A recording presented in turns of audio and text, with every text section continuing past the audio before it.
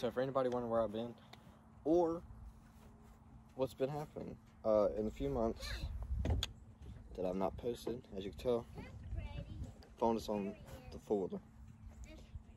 And well, my truck is now fixed. Full is broken because something in the carburetor is broken with my throttle. So kind of, I gotta get a new carburetor practically because the piece is stuck in the carburetor. Please move and stop talking. Please. Go play with Bryce. I got stuck babysitting once again, and it sucks. But in the meantime, I'm gonna be buying a new Fuller next summer. So for the meantime, I am gonna be recording with the Yamaha, and we sold the Outlaws. I got a new GoPro Hero 9, which is with my uncle up in Florida at Iron Force. So that he's making a video for me because I couldn't go because I had school, and school is much more important than motor riding. Said no one ever. But yeah, a lot has actually happened. So as we can take a look here, the snorkel's been cut, painted, etc. Oh, and I got a new phone if y'all couldn't tell. It's very nice. It's iPhone 12 Pro Max. Just saying. Fuller's been, well, back on stocks. And that's pretty much it. And it's kind of hard to ride it on stocks. I'm going to show you what it's actually doing right now. I gotta hurry up and turn it off whenever I do. So I'm going to set this up about right here. It ain't going to stand. I can't say about the battery. I'm not sure what it's going to do. Set it right there. Well, it's actually idling, so you're going to hear it. I wasn't touching throttle, and it's just, throttle's messed up and it's stuck, so you can't ride it. Oh, I mean, unless you're retarded and want to go for it, then go for it. But I'm not stupid, and I like being safe. I'm gonna flip this around. I like being safe over a lot of things. This Fuller right here is definitely not safe, but the one I'm buying is definitely not gonna be safe either. But yeah, in case everybody's been, I need to flip that back. In case everybody's wondering where I've been though, I've just been doing my own thing. Getting my stuff together. That is actually the recording machine for whenever I go to Boggs and I'm not riding the Fuller. And that's another thing. I'm not gonna be making nothing but Fuller videos. Oh, the truck. It's running. I don't think y'all have seen this truck since. I don't think y'all seen this truck in a while. Ever since January, like last January. Yeah, but as you can tell, new carburetor, new plug wires, headers, and they go down into a 3-inch pipe into a Flowmaster Super 10. You already know it. Which this ain't running right now either, because well, my wires burn up. There goes my alternator, so I gotta rewire that, pull all that out, and I'll redo it. Just don't feel like doing it right now. Don't have the time to do it either. But yeah, that's pretty much where I've been. Nothing much has really changed.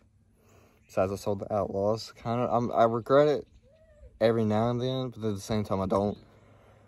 Because the footage that my dad didn't record on that last video, the Fuller, I hit another hole, and it was thick, and the Fuller didn't turn them, and then I got really PO'd at it, because, I mean, at that time, I was expecting way too much out of that little Fuller, little 400 engine, single cylinder, you know, just a weak engine, not made for big tires, for big, heavy tires like that. Not talking bad on nothing, it just needs lighter tires like Zilla's or just something smaller, 25-inch tire range, something like that. That's probably going to be my plan. I'm probably going to put on Zilla's on the stock wheels, because I'm not going to be doing much with this Fuller besides riding at Boggs. I don't use it over here much. I'm trying to think. I mean, there ain't nothing much to it. I make a few truck videos every now and then. But I didn't record us doing the carburetor, any of that. I need to record a startup, but I can't because the alternator's all jacked up. Well, not the alternator, but the wire to the alternator. Oh, man, that camera looks good. Because I'm just looking at it right now, and I'm like, oh, quality. For once. Because, you know, the iPhone 7 wasn't the nicest thing of all. If y'all wonder why I'm, like, looking over here, it's because I'm, like, used to looking at myself and then not at the camera. And then it's kind of wonky. But I still have to, I gotta fix those two things. I'm about to order a new carburetor for the Fuller, redo all that, and it'll be running again. Maybe take it to Boggs before it gets cold. Because weather in Alabama is bipolar. It's like hot, cold, hot, cold. Then it just continues. And then it gets cold, and then it stays cold. Then it gets back to hot. Which hopefully by the next time that it gets really hot, we'll have a new Fuller. In case you're wondering what I'm getting, as y'all know, K&N recently released the 2022 lineup, and that's what I will be getting. I will be getting a Renegade 1000. I'm going to be getting the liquid platinum and magma red color. I'm not going to get the, I think it's desert tan, the carbon black, or what, I think they switched the desert tan to, another color. I'm not exactly sure on what color it is, but I think it's a black and some kind of tan that they're using on the Outlander 850 XMRs and the 570s. And I know something new that they did this year was, I think, the 570 MR, which wasn't the XMR, it was the MR, which I don't really understand it because it looks just like the XMR. Just I think it's still snorkel and stuff. I think it's just missing. I don't know how that thing actually is. I really don't know. For the shortest time, I was going to buy a 570, but then I was like, but I really want a 570. I want to turn big tires. I'm not going to say what I'm going to do to the Fuller because that just ruins it. I'm just saying what Fuller I'm getting. I was going to get an Outlander 850, but then I was like, nah, every other person has that, and it's like, that's just boring. You don't see a lot of Renegade YouTubers besides Renegade. Braden Pice really don't upload with his that much. Like JP Steffens, he has a Renegade. I mean, not a Renegade. He has an Outlander 850. I'm waiting for him to upload some more. Definitely with his Fuller. That'll be nice. I do like watching his vlogs, though. Renegade has a bad Renegade down here. I think he has one of the baddest Renegades down in the South in Alabama, in my personal opinion. I was going to make a video with him sometime. While we were at Boggs and that... Alright, so I made a Boggs on Memorial Day. I made a Boggs video on Memorial Day of the mega trucks and stuff, and I lost all of my content. So I was trying to transfer it to this phone, and I lost it somehow, and it just all got screwed over. And Renegade was there, but I didn't get to film anything with him because he passed by when I was hooking up ropes with the trucks because, you know, we had to go in a pond. We had to go into the pond that has a boat in it. I'm not sure what y'all like to call it. I just call it the boat pond because it has a boat in it. We decided to go in there, got stuck. For anybody that does want to go in there, it's not really deep water. It's very, very, it's very muddy. It's nothing but mud and silt. It's deep, but at the same time, it's like, it's mud. If you get what I'm saying. A lot of mud takes over the water. And I've seen Hondas go out there and they've water wheelied around that boat and stuff. So, I mean, if y'all want to go out there, you can go ahead and do it. I ain't going to do it. I've been thinking about rebuilding the top end of that Fuller, but I don't really think I'm going to do that because it's too much money. Just why spend money on that whenever I'm going to buy a new one next summer? And, which I'm about to start speeding up more uploads. As soon as I get my GoPro back and I get this Fuller fixed, I'm going to start uploading more. The issue, though, to doing that is whenever winter comes around, it's going to slow down because it's cold and has weather, cold weather, and I don't do cold weather. And I had to cut it because kids were talking. I'm babysitting today. Yeah,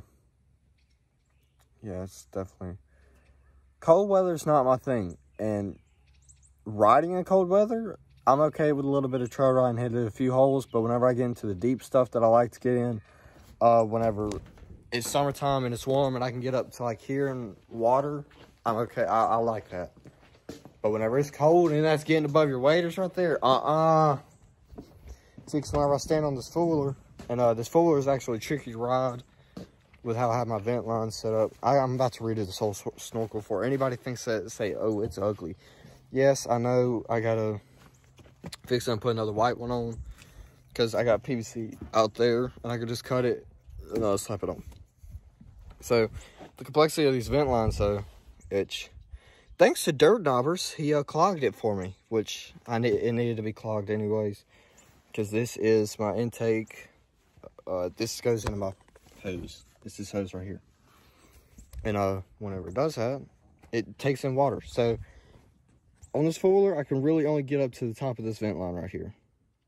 That's my gas cap, which I'm really not worried about that, and that has that's to the top end. Actually, it runs right here, goes over, and it runs through this line right here, goes from the top of the head, it wraps around the piston, comes back down, and then right there has smoke blow out of it. Oh, Dad's calling me. Yeah, it's nothing really complex to it. I got 3 vent lines because I don't go all out. I mean, Dad, he owned this foiler back in 2002. This is the year model of the foiler. This is 2002, brand new. He bought it brand new, and I think Highlifter was just now making tires and, you know, doing that thing. And so he had put 29s, 29.5s, and I put a 2-inch bracket lift on it, which I wasn't doing that. So that's why I put the 28s, and, you know, I had to cut the fenders because they just kept on rubbing. I was like, screw it. If it rubs, it rubs, you know? Bam. Like, if it rubs, it rubs. It does, you know, you just gotta cut them off and deal with it. Oh. I'm finding crack. Oh, my voice cracked. Now, some of y'all also gotta get used to my voice cracks a lot now. You know, it's kind of embarrassing, but I used to it. I was finding built up mud in these headlights because I barely clean this thing ever. I clean it just enough. But, yeah, my uncle asked my GoPro right now. He's filming a video at Iron Horse for me with his mud truck, so hopefully I can get that video out. I just ordered a carburetor. Oh, see, there it goes again. I just ordered a carburetor off of eBay for this foiler, so we can have it up and running in maybe a week or two. Have another video out, go to box maybe. There it went again. I'm going to be running the stocks for a little bit, though. That's another thing. But they do all right. I like them because I can spin them in second gear. That's the best part about these stocks. They do decent in mud, to be honest. For stock tires, they do good in mud. Same time we're talking about, you know, this 500, 600 pound foiler that's, you know, hold on, let me see if I can pick it up. Yeah. This light foiler, you know, you don't really need much tread to push it through. Until you get into thick stuff, and then, you know, those tires are useless. And these tires don't clean whenever they're spinning, so you gotta be... That's another reason I don't like these tires. The rear tires don't clean, the front ones do. But then, you know, when the front ones do, you get pelted with mud. So, pretty much, that's really all that I had to catch up on. Won't be long before I make another video. I'm probably about to actually make another video on how to snorkel these foilers. It ain't hard. Simple process, simple steps. So, not too worried about it. And yeah, I'll catch y'all next time. And always remember, send it and don't die.